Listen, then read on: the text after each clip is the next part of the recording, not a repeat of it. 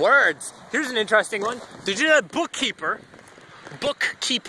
see, in case you can't hear me because stuff is crazy out here. Bookkeeper is the only word with 3 consecutive pairs of letters. B-O-O-K-K-E-E-P-E-R. It's really cool. I like words. Words are fun.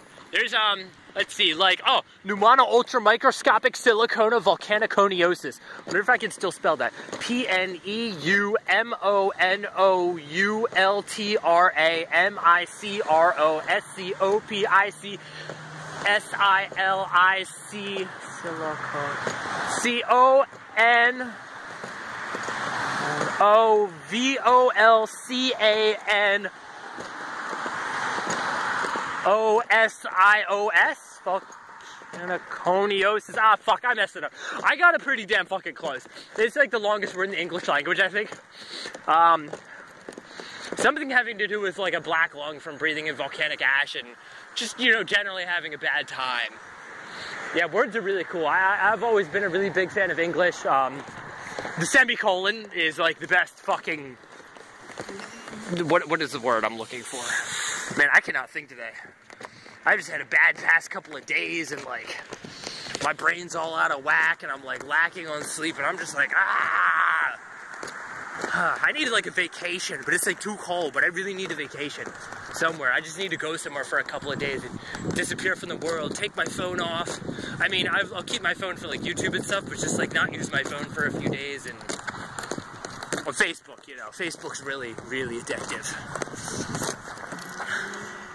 Look, there's a White Castle. I'm sure if anyone even fucking watches these videos.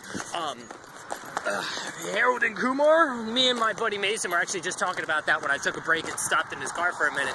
Never really liked that movie very much. I thought Guantanamo Bay was pretty good, but like, I don't know, I wasn't a fan of White Castle. Those movies kind of get cheesy in my opinion. Like I heard, like, the newest one they came out with, some baby like snorts cocaine and starts crawling all over the ceiling. It's like, you know, that might be funny, but like that's going a little too far, you know?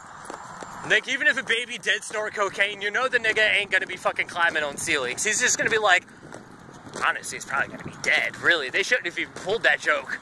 Like, man, it's kind of dark. Well, I mean, I can't really say much. I'm pretty messed up myself. I'm a really big fan of the Human Centipede movies. Oh my god, they're so good. They're so insane. Like, I don't know, I just like, some things just like are so insane and unrealistic that like, I just have to enjoy them because it's just fantastic. I don't know, it's just awesome. Really, really messed up stuff. Like a while back, there was this kid, apparently, according to multiple news reports, this kid got killed by a goat that fell from some like 20-story building or whatever, but it was a sacrificial goat. And it was fucking awesome. Oh my god, dude. Like, the goat just dropped out of there and hit the kid and killed him. And that's, like, that, man, that's sad. But that's fucking hilarious, dude. A fucking sacrificial goat. Like, who the fuck? That's awesome. Not that I'm gonna sacrifice a goat, but if somebody else is doing, that's fucking crazy. I enjoy really crazy things. That or the one fucking kid. There was some guy in Pennsylvania. This just happened, like, last month. I don't even know. He, like, killed his mom and had sex with her after he killed her. And the best part of the interview was, at some point he just stopped and was like, well, I guess I lost my virginity to a corpse. I just gave this big smile and I'm like, this guy has balls of fucking titanium. I don't even know, man. That's crazy. I mean, like, I'm not gonna fuck my dead mom. I'm not gonna fuck dead people. But like, and the concept of that is fascinating. Like necrophiliism, cannibalism, you know, things that just like people freak the fuck out over and are so taboo. And like, honestly, yeah, it is pretty messed up. But it's also really, really interesting, you know, to learn about that different kind of stuff and why somebody has the need to have sex with a dead body. They might as well just get a fucking doll, honestly. Like, just get one of those blow-up dolls or one of those, like, real-life dolls that they make. I've seen those before. They're crazy. They use real human hair, and they're, like, so goddamn lifelike that pretty much if you were tripping balls on acid, that thing would probably be very, very, very real. Like, I don't know, those things are crazy realistic. I've seen them, and they're just, like, wacky. I don't even know. They're awesome. Greenwich I think Greenwich is, like, a place. I feel like Greenwich is a place over in the UK. I don't know. Man, I keep taking too long videos.